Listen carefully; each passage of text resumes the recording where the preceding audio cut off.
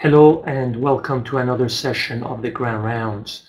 Our discussion today and the presentation is from Department of Neurosurgery at LSU Health Sciences Center. I would like to specifically thank the chairman of the department, Dr. Frank Colicchia, for allowing us to videotape the important presentation by the pioneer of peripheral nerve surgery, Dr. David Kline. Dr. Kline will talk about examination of peripheral nerves as it relates to injuries and tumors. Again, thank you for joining us. I could always tell when a resident, intern, or medical student had not examined one of my patients. And how could I tell? Because the patient obviously had not been undressed. So we have a wonderful guy who you all know, Gabe Tender, who is a volunteer. And so here's the first thing I'm going to ask of him. Gabe, take off your shirt. Yes, sir. So I know he's been working out a little bit, and he's an associate professor here at LSU, so I hope he'll forgive me someday for this. So well, I'm going to have you stand first, because and just turn a little bit like this. The most neglected part of an examination for a peripheral nerve lesion is the upper back. And why do I say that? I say that because there are some very important nerves there. The accessory that innervates the trapezius, okay? The long thoracic that innervates the serratus anterior. The rhomboids that are innervated by the dorsal scapula. So I'm going to look very carefully at his back and see whether there's any loss of infraspinatus, supraspinatus, deltoid, rhomboids, okay? Accessory and trapezius covers over supraspinatus, and I'm going to ask him to do some things. And first thing I'm going to ask him to do is to push out on my hand with his hand.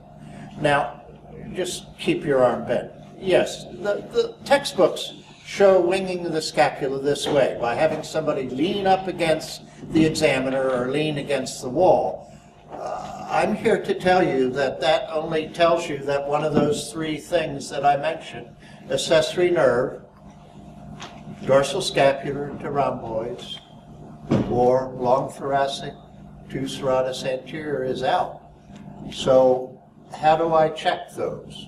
Well, I look for rhomboid atrophy, and I ask him to bring his shoulders back together. Can you do that?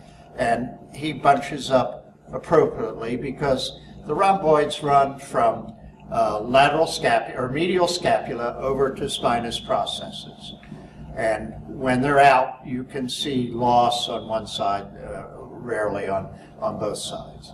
I'm going to check a little bit for the trapezius and accessory by having him shrug his shoulders up and feeling here. But keep in mind the levator scapulae, which is not innervated by the accessory, can also elevate the shoulder. So what do I do? How do I get rid of that, or maybe impugn that accessory? I ask him to straighten his arm all the way out and push forward on me. Now, if his scapula wings, that's long thoracic nerve, okay? And that goes to serratus anterior. So if it wings, then I say, okay, this is long thoracic, not accessory. If it doesn't wing, then maybe the accessory is the culprit.